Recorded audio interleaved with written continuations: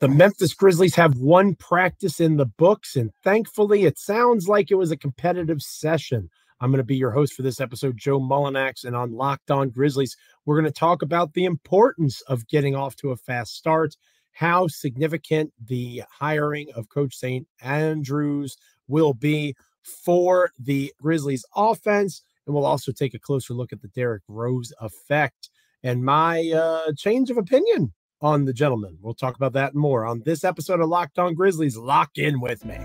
You are Locked On Grizzlies, your daily Memphis Grizzlies podcast, part of the Locked On Podcast Network, your team every day.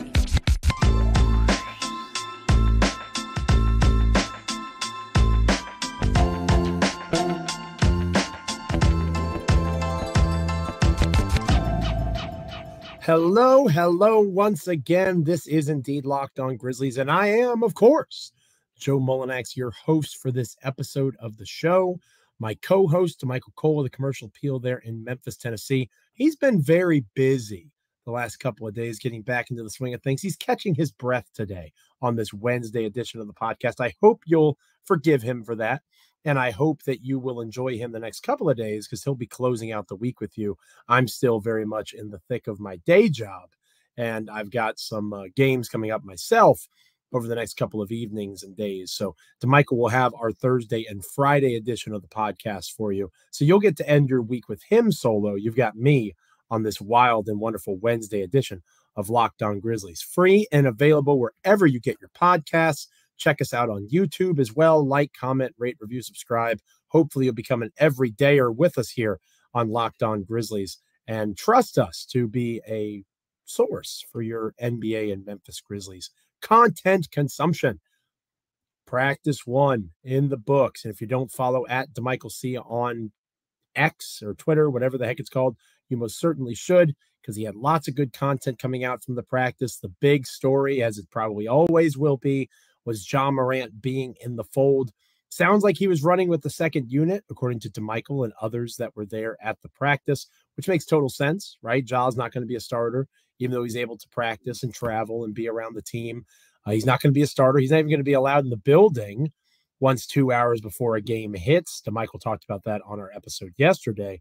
So it doesn't make sense for him to be running with the ones right now. It makes sense for him to be probably the best scout team point guard in the NBA, giving those guys looks, creating issues for them, finding weaknesses in defenses, and really kind of prioritizing how he can be a servant leader and how he can help his teammates be better as they prepare for a start of the season without him, at least on the floor during games. Desmond Bane talked about how it was a really intense start, and I'm happy to hear that because I want to see them shake things up a bit. And we'll talk about that throughout this episode of the show.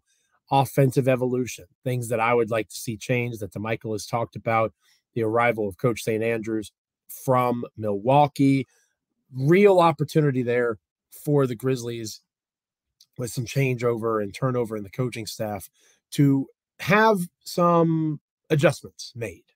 And that doesn't mean that the system is broken. It just means that evolution is important. Evolving your scheme is important. Evolving the way you practice is important. That was talked about by DeMichael as well as Drew Hill over the Daily Memphian and their reports from practice. The idea of non-negotiables, which I love, right? As a coach myself, I love that idea. These are the non-negotiables. You have them with your players. You can have them as a parent, right? With my daughters, Caroline and Abby. Here are the non-negotiables. With my son, Mitchell, you got to brush your teeth. You got to do the things you're supposed to do before you get the stuff that you want. With your players, you have to control your effort and your attitude. You have to go out there and control the things that you can control. Anything that doesn't take talent, you should be able to master because you have the opportunity to control that aspect of your athletic career. Obviously, as you expand into professional basketball, professional sports in general, that gets a lot harder to tell a millionaire. But the fact still remains, if you are in a spot where you can grow the intangible items of the game, your conditioning, the way that you attack defensively. So much of defense, especially in the NBA, is focused on effort, just the desire to move your feet and be a competitor and do those things that are necessary. It's hard to flip that switch and just jump straight into a practice and be able to do those things. You have to develop those habits and you have to develop that mentality from the get-go. And it sounds like they are prioritizing that early, which makes me happy as someone who saw this team and thought, to be honest with you, they were lackadaisical at times. They've rested on their laurels, and I think that's part of why they are where they are. Obviously, health plays a role in that. There's lots of other pieces and components that fit into that. But you still have to make adjustments. Insanity is doing the same thing over and over again and expecting a different result, right? If the Grizzlies didn't make changes with Coach Darko heading out to Toronto as the head coach there, wonderful opportunity for him. But they had to make some staff changes. They had to do some overturn. It was an opportunity to do some self-evaluation. How can we practice better? How can we run our offense better? What are some things that we can tweak? And you always want to hear that those adjustments have been made because that shows attention to detail. That shows a prioritization of getting these guys outside of their comfort zone and finding where they are best enabled to push themselves within the team environment. Because obviously they all have their own individual coaches, their own workouts they do. They work out at the team facility and things like that. But when they're back together as a unit, the energy is just different in the gym because they are one. They're no longer pieces of an inconsistent whole. They are once again 100% united under that Grizzlies banner. And as that occurs, what that banner represents has to continue to adjust and evolve and adapt. And obviously with players like Marcus Smart and Derrick Rose now in the fold, that's only going to continue to adjust and evolve and adapt. So it was good to see John Morant out there. It was good to hear that the team practiced hard. It was good to get a vibe for how players are excited to be there, how there's a workman-like mentality. We'll talk more about Derrick Rose later on in the show, but the idea of him seeing a championship mindset. That's what you want to hear if you're a fan. That's what you want to see if you're someone that follows this team and hopes for their success, because there has to be a maturation process. I wouldn't say over the last 4 years that they have 100% all the time had a championship mindset. It hasn't been there. They have focused on other things. They have focused on smoke and drip and whatever else you want to say in terms of getting attention, being a fun team to follow. As people say, the most fun in terms of a team and their ebbs and flows, peaks and valleys of a build is when they're right before they're going to be good, right? That was about a year or so ago for the Grizzlies. There's not expectations yet. If they lose, it's okay. You understand they're still young, but boy, are they fun to watch. We're past that point in this Grizzlies run. The expectation is to win now. And not just win in the regular season. They've done that for 2 straight years. Now the expectation is to win in the postseason. That's why Marcus Smart is here. That's why, to a lesser extent, Derrick Rose is here. That's why they have done the things that they've done to try to build this core around their 3 best players, Morant, Bane, and Jaren Jackson Jr. Now is the time to win. You have to come ready to work just about each and every day. They're human beings. They have lives. They have things going on off the court that may impact them. But each and every day, as professional athletes, their job is to prepare themselves, mind, body, and spirit, to go and be on a championship level. Not every team is of that mindset right now. The Grizzlies need to be. And I think that it's good to hear that they're in that place early on. Again, you want to start fast. You want to have the opportunity to recover later if necessary, make the tweaks and adjustments. We'll talk more about the offensive evolution here momentarily, what that could potentially look like. What are some things I hope to see more of from this Grizzlies team heading into this next chapter of this era, now that they've made a trade with first-round picks, bringing in someone like Marcus Smart. It's time to win now. No more fingers crossed. Hopefully they win. No more feel-good vibes if they lose because they have time in front of them. It's starting to run out. Not necessarily in terms of their core 3 dudes. They're still all very young. But in terms of their ability to make smart maneuvers around them because of the financial impact of these contracts that are being signed, now is the time to take that step, to make that additional leap forward. And that takes and starts with a mindset. Wonderful to hear that they've got it right now. Hopefully they can maintain it. It's not just a mindset, of course. It also comes down to execution of scheme. And we'll talk a little bit about offensive tweaks that could be coming and things I'd like to see here in a moment on Locked On Grizzlies. But first, this episode of Locked On Grizzlies is brought to you by Ibotta. Big fan of Ibotta. Ibotta is wonderful. And as the weather gets cooler, it's time to stock your closet up with winter clothes.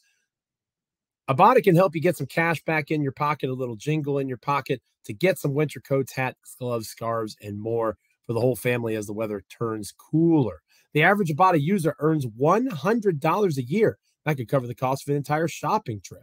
Or you could use your cash back to buy a flight you've been eyeing, a game you've been dying to go to, fancy dinner that you've been craving. Other apps might give you points that don't amount to very much, but with Ibotta, you can get real cash back that you can cash out to your bank account, PayPal, or gift cards. Download the Ibotta app now and use the code LOCKED to start earning real cash back.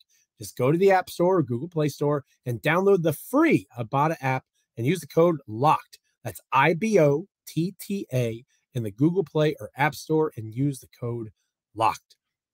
The offense is evolving for the Memphis Grizzlies. What could that mean? We'll talk about that next here on Locked On Grizzlies. Welcome back to Locked On Grizzlies. I am Joe Mullinax, your host for this episode of the podcast. Very happy to be with you on this wild and wonderful Wednesday. To Michael Cole of the Commercial Appeal, my co-host for this podcast, not with us today, catching his breath after a sprint to start the NBA season with the Memphis Grizzlies, but he will have the Thursday and Friday editions of the show as I close out a busy week myself.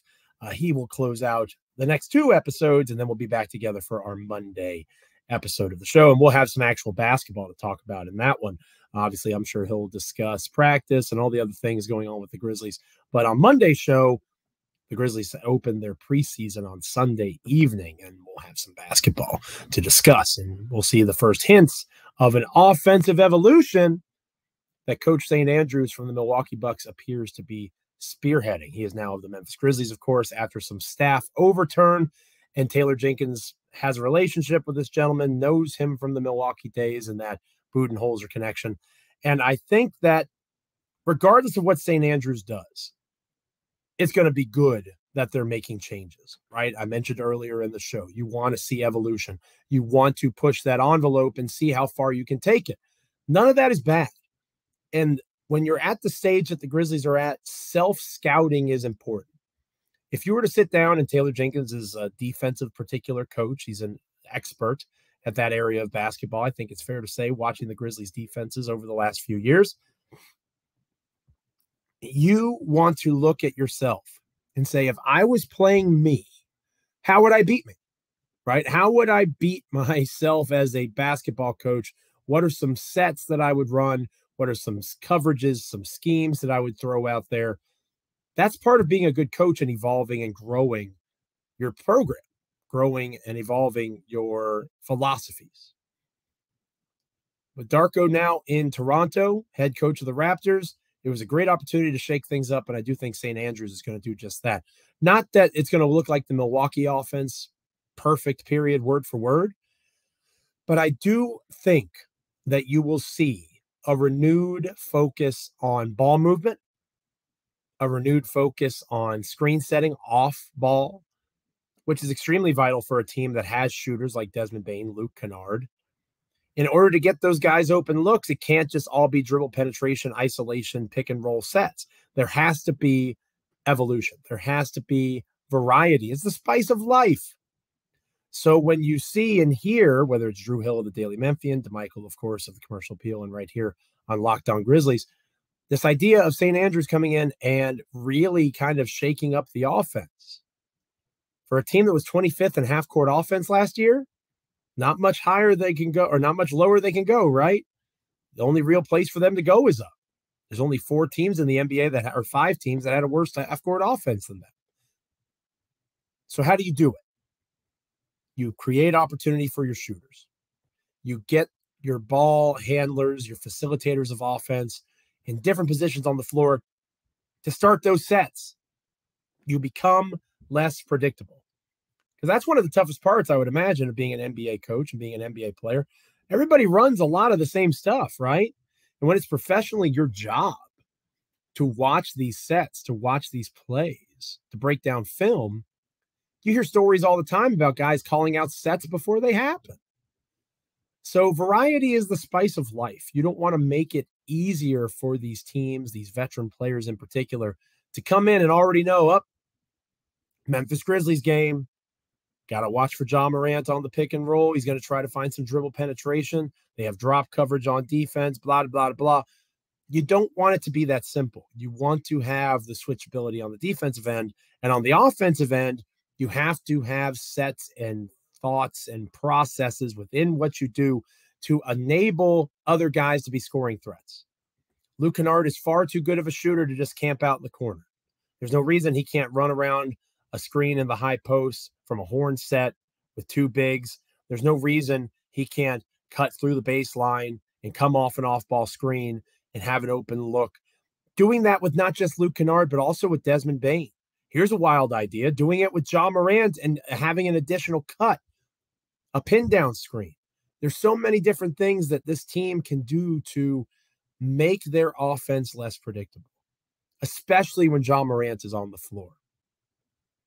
There's always a question, how come the Grizzlies seemed to have more success? They weren't better, but how come the Grizzlies seemed to have more success with Tyus Jones as the starter at times? Because the offense was different. Tyus made extra passes. The ball moved. There was stability within the execution of the scheme. When Ja has the ball in his hands, oftentimes it's pick and roll looking for dribble penetration. That is too vanilla. There has to be evolution. Ja's phenomenal. He's a tremendous athlete, but you have to have an offensive scheme and set where it's not just one guy who's the priority. Desmond Bane has proven that he can carry a harder and larger load. Jaren Jackson Jr. has proven that he can carry a harder and larger load, offensively speaking. Give them chances. Let them be the focal points. Let them have the opportunity to initiate offense. Don't make Marcus Smart be the primary facilitator each and every time. He doesn't have to be. If it's Luke Kennard that starts, let him do some of that. Steven Adams in the high post can do some of those things too. Opportunity presents itself within renewal of a staff. That's what Taylor Jenkins has in front of him. And if he wants to keep his job in Memphis long-term, I think it would be silly to say that a guy who's had the number 2 record in the Western Conference each of the last 2 seasons is on the hot seat. But there's no denying that there's an increase in expectation even with the Ja Morant suspension. The fans, the organization at large, they want to see a return to form in terms of winning playoff series. You have to have a functional half-court offense to do that. And last season they didn't. They're far too dependent on individual performances and individual players just simply existing in that space. There was no consistent offensive set where I could watch them and go, all right, here's where they're going to run this for Luke Kennard. Here's where they're going to run this for Desmond Bane. They're going to be able to get a look off of this. So often, especially when Morant was out there, sure, they ran plays, but how much of it was developed with the understanding that Ja can't do it alone, and he probably shouldn't do it in ISO pick and roll opportunities almost every time down the floor, in crunch time in particular. You have to be confident and comfortable enough in what you're doing that you trust your players to do their jobs. And the players have to trust these coaches as they implement these changes, because change is hard, right? Darko going to Toronto, that's hard. That's an underrated aspect of this training camp. Getting integrated with new coaches, new schemes, new systems, new ideas. But if that can happen rapidly, and if they can attack it aggressively, which it sounds like they've done starting with day 1 on Tuesday, if they can push, I think that you'll see growth. And it may not happen immediately. And again, we're not going to see Ja until the middle of December. And because of that, as I've said, we don't really know who this Grizzlies team is going to be. But I do think it's fascinating to watch this unfold. And I look forward to Sunday's preseason game, not because of who's starting, but because I want to see those wrinkles offensively. I want to see, they're not going to show everything, of course. It's the first week of training camp. But I want to see them show that they are cognizant of the things that they struggled with. They have to find ways to get more spacing. They have to be able to get players like Desmond Bane and Jaren Jackson Jr. involved. And by proxy, they're going to have to because John Morant's not going to be there. But eventually, John Morant will be there. And the growth in the offensive skill and sets of the Grizzlies between now and December 19th is going to play a massive role in just how much Ja makes a difference on this Grizzlies team, especially offensively when he does come back. When we come back here on Locked On Grizzlies, we're going to finish out this episode of the show talking about Derrick Rose. Yesterday, I did something that I hate doing. I admitted that I'm wrong. I was wrong about the Derrick Rose signing. He doesn't have to play a minute. He's already going to make a massive difference. And that process continues next here on Locked On Grizzlies. Stay with us. Welcome back to Locked On Grizzlies. I am Joe Mullinax, your host for this episode of the show. To Michael Cole, my co-host, not with me today, but he will be with you on Thursday and Friday, closing out the week. So thank you to Michael for that. I will be back with you and to Michael on Monday's episode of the show, breaking down the first Grizzlies preseason game, and of course, so much more. We got a couple episodes between now and then, breaking down additional things from practice. And we'll close out this show talking about that Derrick Rose effect, because as I said on the Tuesday edition of the podcast, you know, if you've been listening to me, following my work over at Bluff City Media, going back to the Grizzly Bear Blues days, I don't like admitting when I'm wrong because it happens so rarely, right? It's hard for me to tell when an incorrect statement gets uttered because I just don't do it very often. It's so rare, right? But I do think that it's important to acknowledge that the Derrick Rose interview on Monday at Media Day was just tremendous. And he deserves all the credit in the world for the ability. Again, we talked about self-reflection, the ability to self-scout with Taylor Jenkins earlier in the show. Derrick Rose very clearly has self-scouted. He's found some peace with what he's been, where he's been, and he feels very comfortable with who he is now. And that in and of itself is valuable to a Memphis Grizzlies team that is so young and is still so immature in a lot of ways.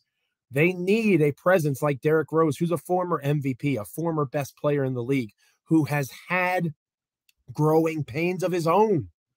That is hugely significant.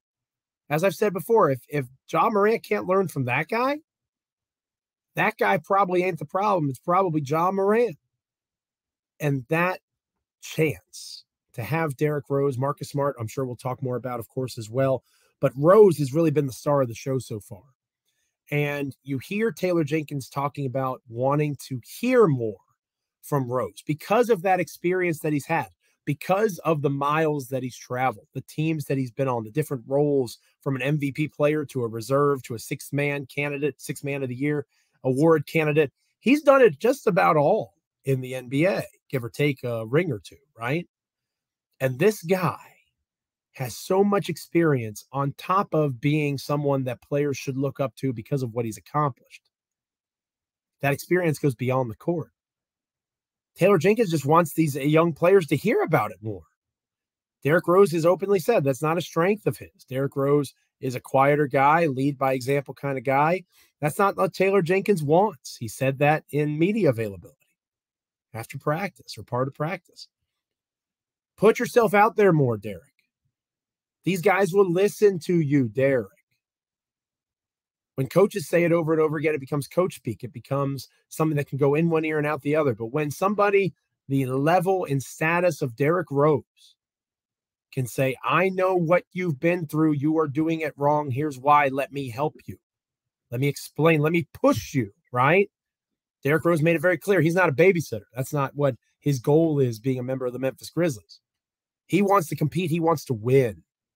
And he looks to push Ja Morant in that process. He looks to push the Grizzlies' backcourt players in that process. It's not going to be easy. And that makes me happy to hear. Because again, whether it's the intensity of practice, whether it's the adjustments offensively, the attention to detail in terms of leadership, shakeups needed to occur. Doesn't mean that you cut guys, doesn't mean that you make trades for the sake of making trades. It does mean that you bring in veterans who are prepared to impart wisdom. Not because they're babysitting or because they're assistant coaches by default. Rose is going to play, especially early on with Ja Morant out. But you want to have somebody in that spot that they can look to especially Ja, and say, that guy knows what he's talking about because he was literally there. No disrespect to Taylor Jenkins. He's never been there, right? Neither have I. I've never been an NBA player, never will be. Taylor Jenkins, not an NBA player. You can respect your coach and the knowledge and work that they put in, and that statement still be true.